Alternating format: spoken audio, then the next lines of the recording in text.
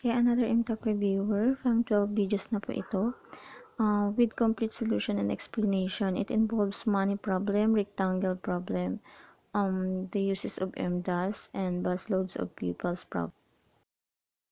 Okay, para maging updated po kayo sa mga videos ko about MTAP reviewer, please click the like, subscribe, and the bell button below for more videos. Thank you. Okay, let's have problem number 1. A class with 48 pupils plans to have a pizza party. The class president shall order pizza pies. Each pizza pie can be divided into 6 equal slices of pizza pie. How many whole pizza pies should be ordered? Okay, so meron 48 estudyante.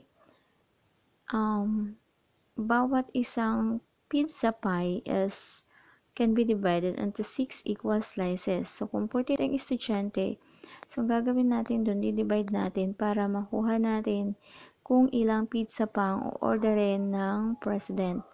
So, 48 pupils divided by the 6 slices per pizza. So, that is 8. So, ibig sabihin, order si president ng 8 pizza pie. Okay, problem number 2. A rectangle measures 4 meters by 5 meters.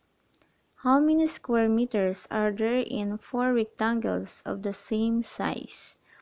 So, ayan yung rectangle natin, 4 meters by 5 meters.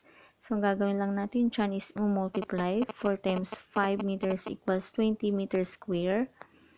So, in 4 rectangle, ita-times lang natin siya sa 4. So, 20 meters squares times 20 meters square times 4 rectangle equals 80 meters square. So, yun yung answer doon, which is 80 meters square in 4 rectangles. Okay, number 3 problem. From the product of 8 and 9, subtract the sum of 30 and 20. What is the result? So, solution. So, ang una muna natin gagawin is to find the product of 8 and 9.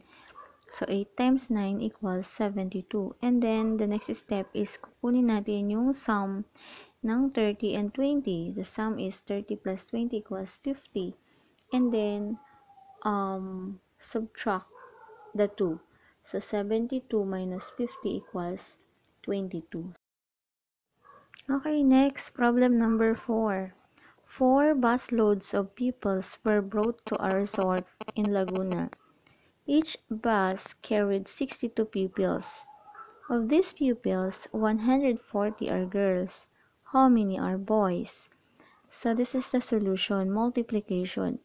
So, meron tayong 4 na bus at naglalaban yun ng 62 pupils. So, times natin yun. 4 times 62 equals 248 pupils lahat. And then, to get the number of boys, isusubtract natin yung number ng girls.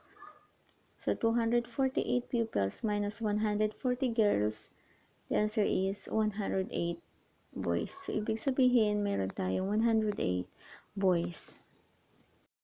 Okay, next, number 5 problem. What is the sum of 5 5s, 5 8s, 5 4s, and 5 12s? Solution. So, i-multiply natin yung 5 times 5, 5 times 8, 5 times 4, 5 times 12. So, 5 times 5 is 25. 5 times 8 is 40. 5 times 4 is 20. And 5 times 12 is 60. So, we are talking about the sum. So, ibig sabihin, i-add lang natin yun. And the answer is 145. Okay, so that's all for now. So, please don't forget to like, subscribe, and click the bell button para mas ma-update pa po kayo sa mga videos na gagawin ko about MTAP Reviewer. Thank you.